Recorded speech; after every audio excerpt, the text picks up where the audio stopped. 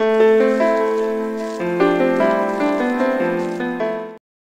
guys, welcome to the Savvy Money Show. Me, your host Sean. Alright, so there's been a lot of things going around about HCMC, so I thought I'd do another video on it. Basically, as I said before, the trial doesn't conclude on the 26th of February. On the 26th of February is when Philip Morris have to respond by. Now, that means they are supposed to respond with their defence, either saying, yes, we are guilty, we acknowledge everything, here is our counter proposal, or they could say, we acknowledge no guilt, but we are willing to pay this to settle it, or they say, sorry, we dispute this claim, or we dispute this claim and we want to counter sue you for, defamation of character. Now, they can, of course, ask for an extension. This timeline has been extended time and time again, just like the workhorse one. Anyway, that's a different video. There has been talk about valuation. One analyst has put $6 a share, another analyst has put $4 a share, and a few YouTubers are saying how crazy that is, and I want to put their thinking bit into practice. Of course, I don't think if they win it will go to $6 or $4 a share, but I want to explain to you the reason. I know these analysts, and I want to explain to you their reasoning behind it, because some of these YouTubers, they're good YouTubers, I watch them myself, but they don't always do all the background checks. Don't forget to hit that lovely like button, and don't forget the sexy subscribe button, a lot sexier than me, just ask the wife. And if you want to be a hero, hit the bell notification, you'll be notified when a new video gets uploaded. And why not check out the links in the description below. If you're looking for a free trading platform, you get a free share with up to £200 dollars, depending on the platform you use. If you deposit a small amount, why wouldn't you? Yeah. I'll see you in the next video.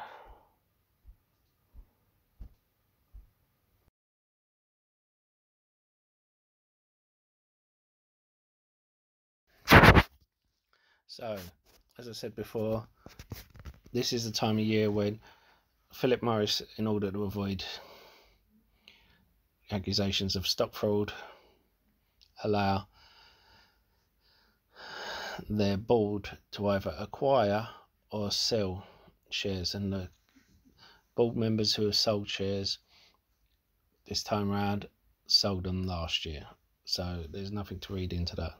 The CEO who has bought shares, from his SEC filing you'll see price paid for it 0, so he hasn't bought it because he thinks they're going to win. He's bought it because he's given it as part of his remuneration package.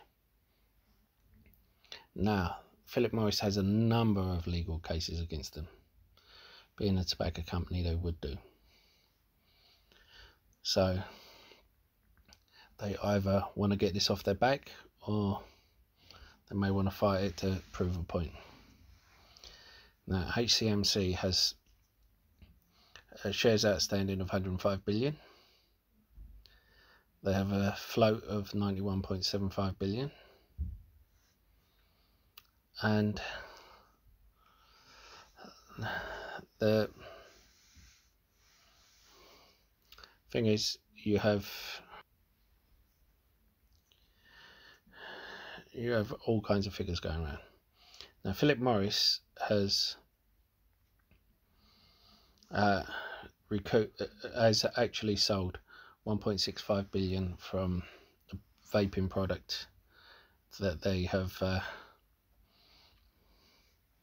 apparently infringed on HCMC's patent. And the rumour is, and it is just a rumour, that $3 billion will be have been spent if they go to court to get this. Now, I'm here to discuss some numbers. Philip Morris settled out of court beforehand, be a minimum of 1.65 billion, because that's how much they've recouped. You have the possibility that there'll be 3 billion on top of that, or a minimum of 3 billion, especially if they do go to court. Or it could be the 1.65 billion plus 3 billion, 4.65 billion. So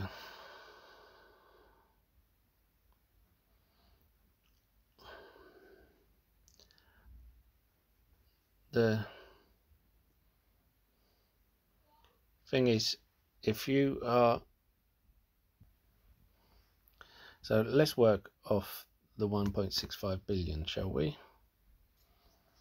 1.65 billion, because that seems like the minimum, and I like to be conservative. If we have that, we can see how the share is less than a penny each. If they win, as I said, there's plenty of prices being thrown around. I think it can go to a minimum of, it'll go to a minimum of a penny, but I think it will go to at least 10 cents a share. I think it could go to 25. Some people said 50 cents a share, so I think it could go to between 25 and 50 cents a share. So we start with 10 cents. Now, if you go 10 cents, then the settlement, and we're talking about share buybacks here. Now, if the board uses it as share buyback, it could buy back all the shares. It's not going to do that. If it goes to 25 cents, you can buy back 6.6 billion worth of shares. Now,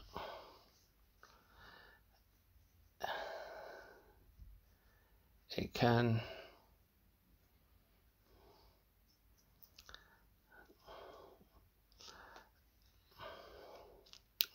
depending on whether it's 1.65 billion, 3 billion or 4.65 billion, it could knock the float down to 85, 80 or 75 billion.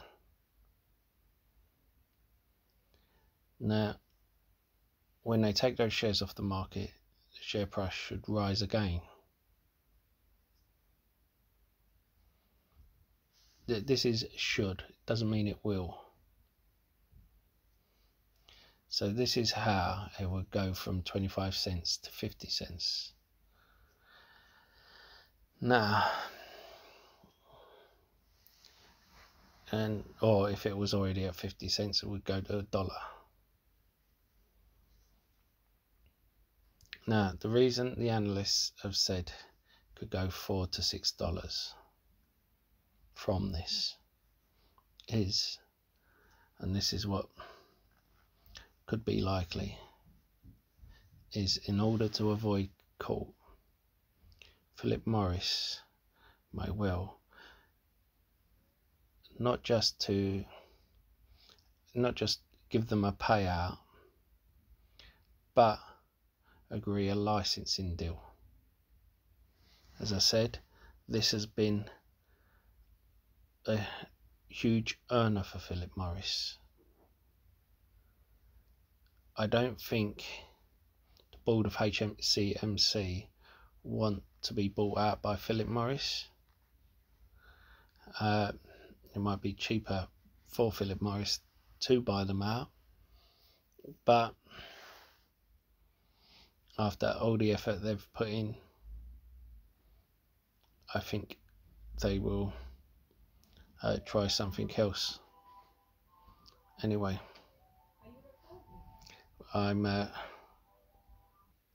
Anyway, I would like to know what price you got in, are you still in, and what price you think it will go to. I'll see you in the next video.